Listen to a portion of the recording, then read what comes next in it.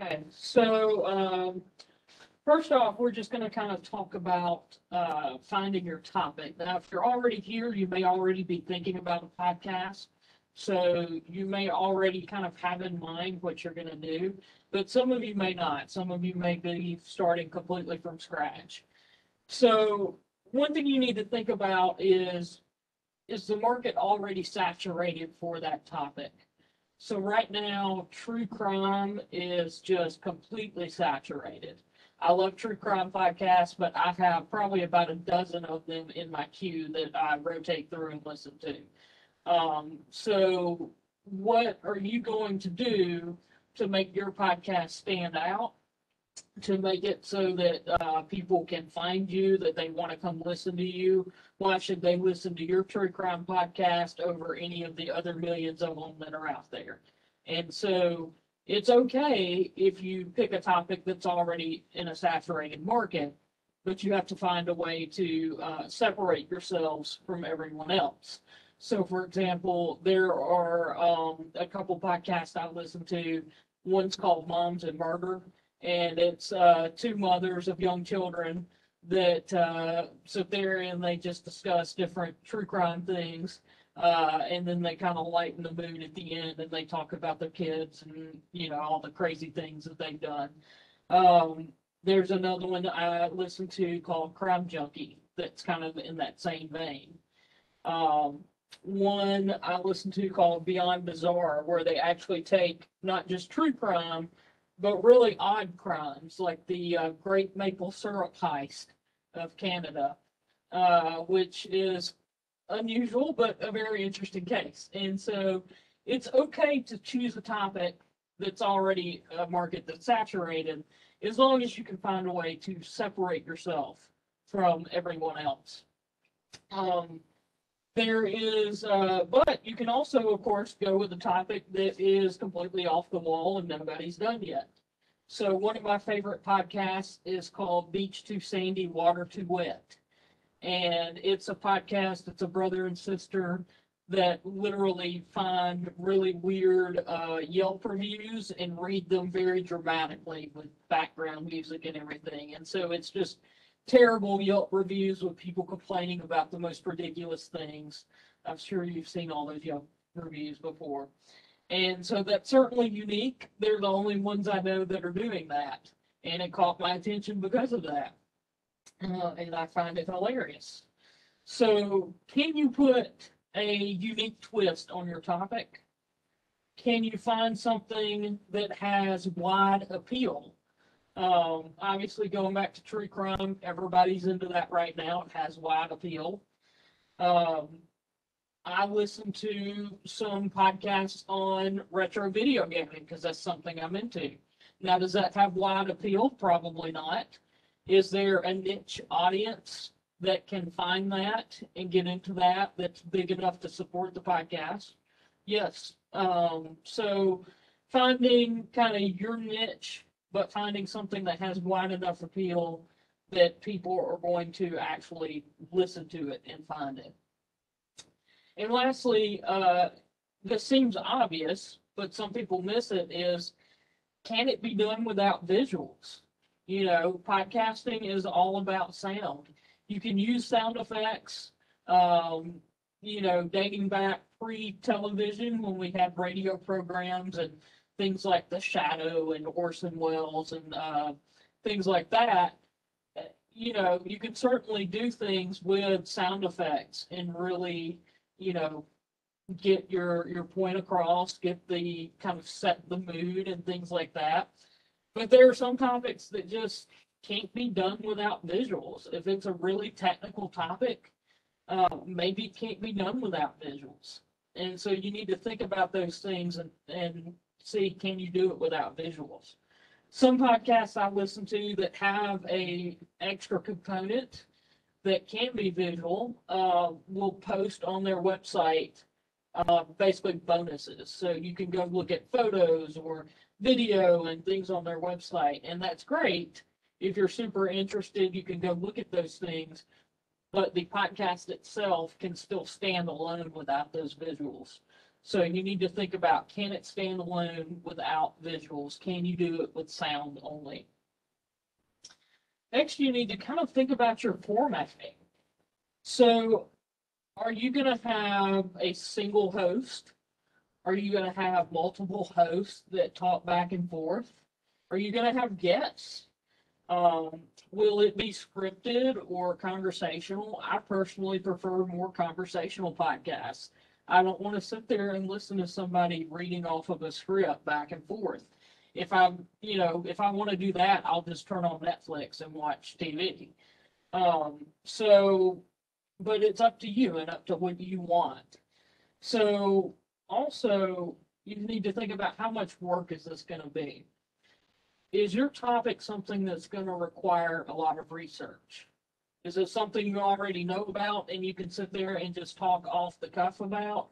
Or is it something you're going to have to each week or however often you do your podcast, are you going to have to go and research, the latest stuff, what's happening, and put a lot of time in like that? And that's fine if you need to put a lot of time in, but are you willing to do that? Are you willing to put that time in? Do you have the time to put in? I know most people work 40 plus hours a week. And so are you going to be able to do that in addition to this? And then also you need to think about consistency. Being consistent with your releases is how people find you and start listening to you. So for example, I know that the podcast Crime Junkie that I listen to releases every Monday morning. So I know that on Monday morning when I get to work, I'm going to be able to put on that podcast as I work. So if you have a set time, it doesn't have to be weekly. There are podcasts I've listened to that are monthly. But it is best if you can set a set release date and time so that your audience knows when that's going to pop up and when it's going to be there. Like anything else, you also need to think about marketing, though. So who's going to be your target audience? Maybe this is an academic type podcast, and your target audience is, other academics or students or people who might be interested in whatever field of study you're in. Maybe it's something non-academic, and maybe you're looking for people who are interested in, video games or true crime or whatever. So you need to know who your target audience is. Are they young? Are they middle age? Are they old? Are we talking Gen X, Gen Z? What are we talking here? And that will help you know how you're going to need to market it, where you're going to need to be sharing your podcast and posting links and things like that. Social media obviously is a big component to getting the word out about anything. And so you need to think about, going back to who your target audience is, what social media are they using?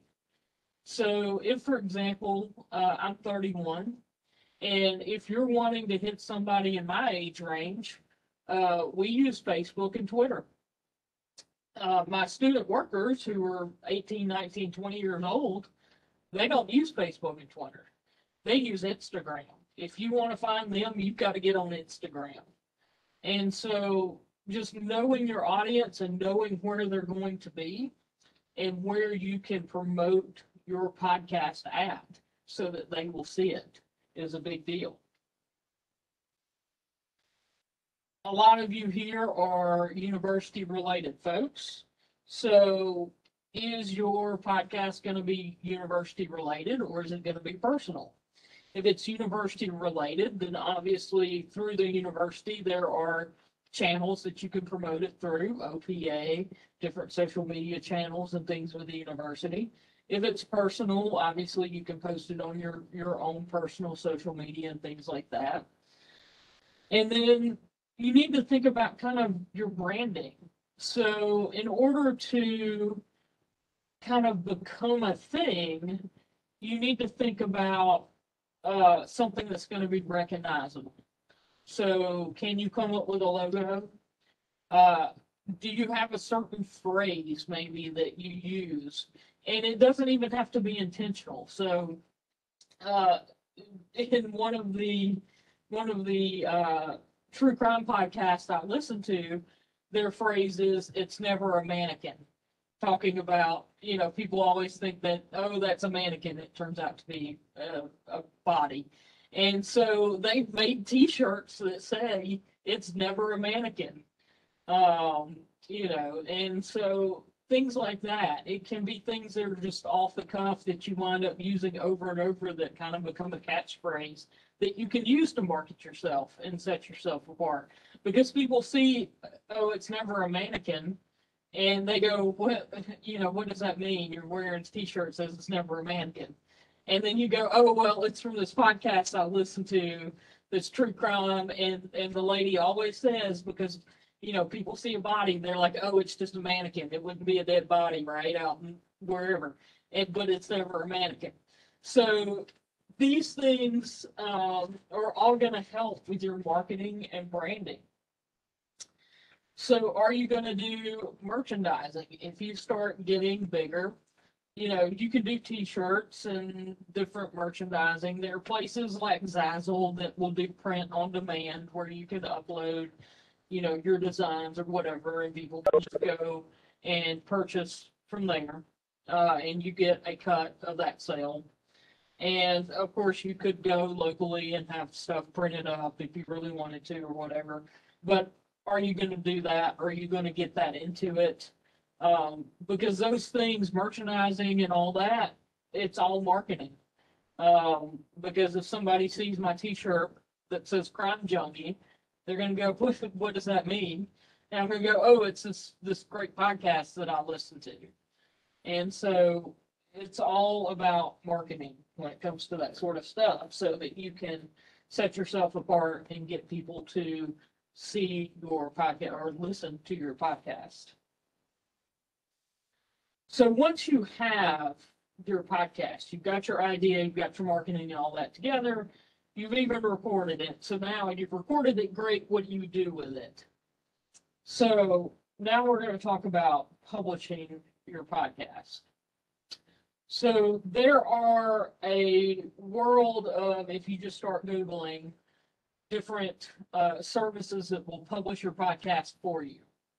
There's one I like called Anchor.fm, and basically they will allow you to advertise. They will match you up with advertisers. They will give you, they take a cut of the advertising. They'll give you a cut of the advertising. They will push it out to the different podcasting apps where people can download it and things like that. So if you want to go that route, things like that, make it very turnkey and easy. If you're willing to give up that little bit of revenue for less work. So there's options like that out there. There's a million of them if you just Google them. That's just one in particular that I like. And, in terms of advertising, you need to think about how you're going to support this. So if you're using a university-related podcast, maybe you can't advertise products on it because we can't promote different, products and things like that. But if this is a personal podcast, then, maybe you do advertising to get a little bit of revenue. And everything you can think of, if you've watched YouTube or listened to podcasts, they do advertising for everything you can think of, from online therapy to VPNs to, Manscaped, razors to basically anything you could possibly think of, people will advertise for. And so you need to think about, will these advertisements be something that will interest your audience? Because if they're not, and your advertiser isn't getting sales from it, then they're probably not going to continue to advertise with you, right? And then also, you don't want to be promoting stuff that people just aren't interested in. And you also want to think about, you don't want to promote something that you personally have a problem with, right? Like if it's something that for whatever reason you have a problem with that product, morally, ethically, whatever, then you need to think about that and think about what you're advertising for. So once you kind of have this all put together, there's some places that you need to make sure you have your podcast available at. And many of these turnkey things will do the major places for you. If you do it yourself and just use the RSS feed, then you need to make sure you have it available on at least Apple Podcast, Google Podcast, Stitcher, and Spotify. That was Apple, Google, Stitcher, and Spotify. The most popular platforms that people get podcasts on. Now, there's a lot of others. There's, Podbean and Overwatch and all these other little small ones that you can put it on. And if you want to put it on all those, that's great. More ears. But you need to make sure you're at least hitting the big ones. And so the places like Anchor FM will go ahead. They'll give you a list of, hey, we push it out to, this list of 10 podcasting apps. And then they'll give you an option. They'll say, here's your what's called an RSS feed, which is just a link they provide you. And say, if you want to put it on others, here's your feed. You can go put it on others. And then you can take that link and go to these different apps. They each have a different process, but you typically just fill out a form with them, with the name of your podcast and all that stuff, and give them that link, and they'll put it up on their app, assuming you pass their vetting process, which is usually not, anything major, as long as you're not doing something offensive. So those are kind of going to be your big ones: Apple, Google, Stitcher, Spotify. That you need to absolutely make sure that you're on. There are some people who choose to film as well with their podcasts. So you can go on YouTube and look, and there are people just sitting at a desk in front of a microphone. And that's typically what they're doing, is they have a podcast, but they also film it and then put it up on YouTube. You can choose to go that route if you want. It's basically extra ears on your topic. But you're also kind of fragmenting your audience. And so you need to think about how much work that's going to be to go and also put it up on YouTube every week, and also check your comments. And are you going to be interacting with them? Or are you going to turn off comments and all that sort of stuff? So there's a lot of different options there. Are there any questions so far?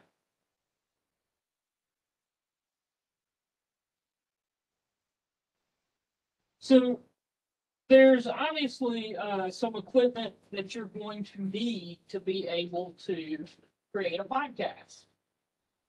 So in the Digital Media Center here in the library, we have that equipment available to you free for use. And in the Media Center we have, and I'm going to share my screen to show you, we have an audio mixing board. So this is the mixing board that we have available. And this is a Zoom L8, ZOOM L8. You can Google it and it'll pop up everywhere. And this allows you to do what's called multi-track recording. And we'll talk about that in a little bit, but that's very important. And so this is very nice. This runs about $350 to $400. But we have this available for use in here, and we can help you. I know it looks intimidating, but it's not nearly as intimidating as it looks. And so we have staff members here. If you come during the day before 5 o'clock, between 8 and 5, then we can certainly sit down with you and help you and get you comfortable with it. We also have available in here 2 microphones. And so 2 microphones will obviously allow you to have your host and a guest, or 2 hosts, or whatever.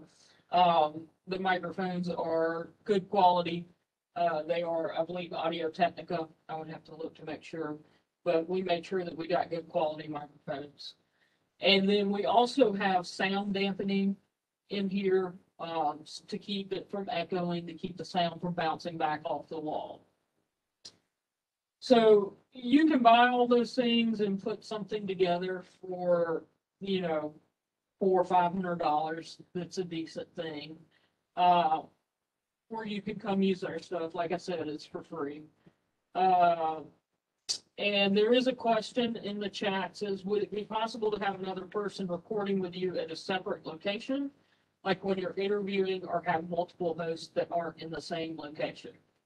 And yes, we actually, with this board that we bought, the Zoom board, you can actually jack a cell phone into it if you wanted to do a phone interview or something of that nature. There are other ways that would get more complicated if somebody has like their own nice podcasting setup and say they're in another state. You can get audio from them and edit it together. That gets a little more complicated. But if you're just wanting to do something where, say, you interview somebody over the phone or something like that, we can jack a cell phone into this board and do interviews and things that way and record it straight in their software. So, you know, the question some people ask is, well, you know, I'm going to do this. Should I go out and buy, you know, all this equipment? And I'm kind of a gear nerd. I like to buy new gear. My bank account does not appreciate that, but so I err on the side of buying things, but I know I'm going to use it. And so if this is something that you are just starting, just getting into, you know, I would recommend come over to the library and try it out and do an episode or two and see if this is something you're actually going to stick to before you go and put $500 into equipment. But also, not only see if it's something you're going to stick to, see what you like. You know, you can come and check out our equipment, and if there's something that you like about our equipment, then you can, you know, make sure that what you buy has that. If there's something you don't like about it, then you can make sure that what you buy is a little different. And so I think this is a great resource for people to be able to come and use and be able to do that. And finally, software. So what sort of software are you going to use? We have two pieces of software available here in the Digital Media Center in the AV Studio for use. The first one we have is Audacity, Audacity.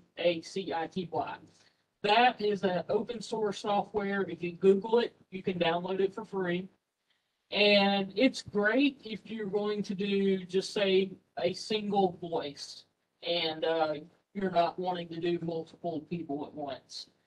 It's super simple to use. There's a giant red record button, a giant square for stop.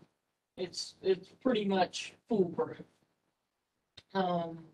But if you want to do something with multiple people, you're going to need a little beefier software. And so we have software called Adobe Audition. And so I'm going to pull that up and share my screen so you guys can see Adobe Audition. Okay, so this is Adobe Audition, and I know it looks kind of scary, but it's actually pretty simple once you get into it, and this is certainly something that we can help you with and schedule an appointment with you and show you how to use it. But I'm just going to kind of go through a little bit at the beginning. So when you open up the software, this is the way it's going to look. And so you'll want to go to File, New, and for a podcast, what we're going to do is called a multi-track session. Now, multi-track session just means that you can record audio separately. So if you've got two people talking, you can record both of those people independently so that you don't have to mix it and just that be it. You have a lot more control. And so I'm just going to come in here and name this one Workshop and put it on my desktop. There's some templates you can choose from.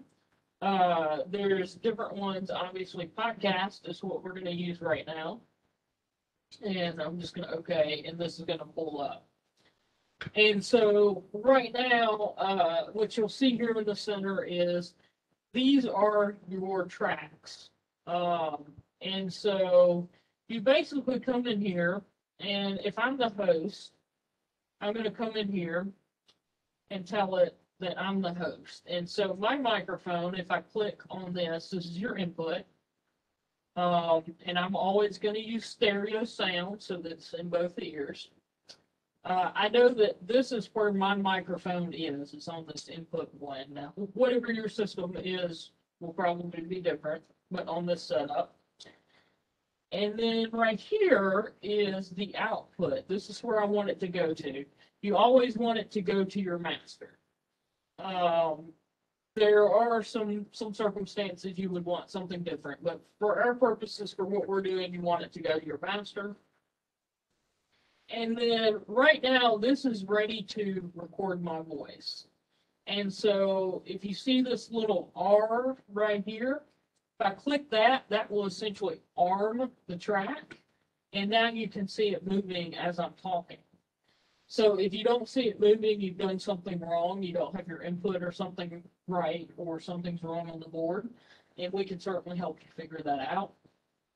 But now I can come down here to the bottom and hit record. And as I'm recording, you'll see it move. I can make this a little bigger so y'all can see more what it's doing right there. So now I have that. And so I'm going to hit stop. So there is what I just recorded. Now, if I was interviewing somebody, I could put them on the second mic over here. I could add sound effects down here wherever I wanted to. I have a whole section where I can add music. And by having these all separated on what they call multi-track, this allows me a lot of control. So if my music is too loud, I can lower it. If my voice is louder than the person I'm interviewing, I can lower my voice or raise their voice. And so there's a lot of different tweaks and things I can do in here. In that LibGuide is a guide to using Adobe Audition. I'm also going to be doing a video on it. I haven't put that out yet, but that will be available on our YouTube channel.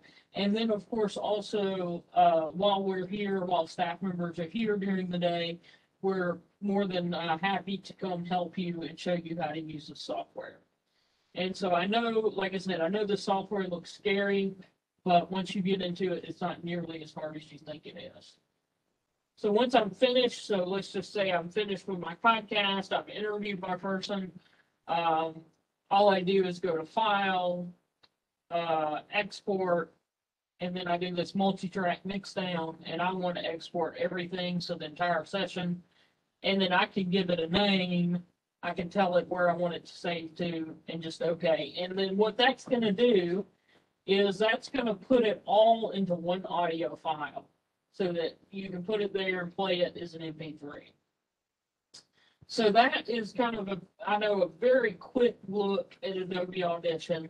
I do want to show you, before we quit here, I am going to show you Audacity. So this is Audacity that I'm pulling up.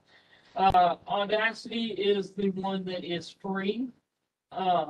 So right here, like I said, there is a giant red record button.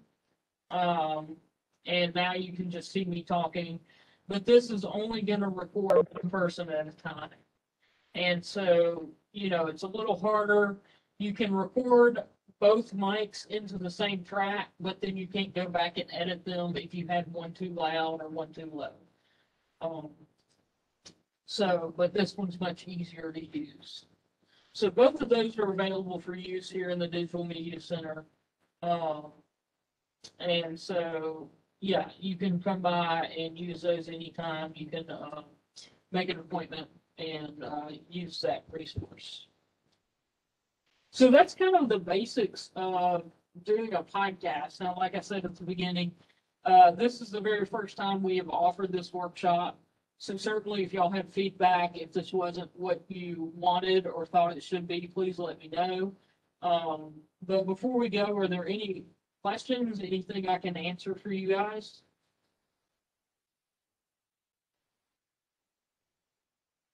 Okay, well, please go do that workshop survey. I'm going to recopy these links for anybody that came in late, since we realize they don't pop up for everybody. So please go do that workshop survey. Go check out those links. There's the link to make your appointment. Yes, Katie, if you would, it's much easier if you make an appointment. So that third link links you to the AV Studio page, and there is a reservation button on the right-hand side. So you can certainly come in and use it if nobody's reserved it and nobody's in there. But I would recommend making a reservation just so you know that you have it available to you at whatever particular time you're wanting to use it. Any other questions?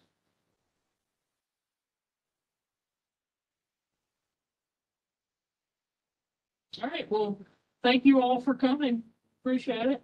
And, let us know. Mallory, if you want additional instruction on how to use the software, I will be doing a tutorial video that will be on YouTube, but also you can come in and you can email me or whatever, and we can make an appointment, or you can come in and a staff member that's here from 8 to 5 can help you.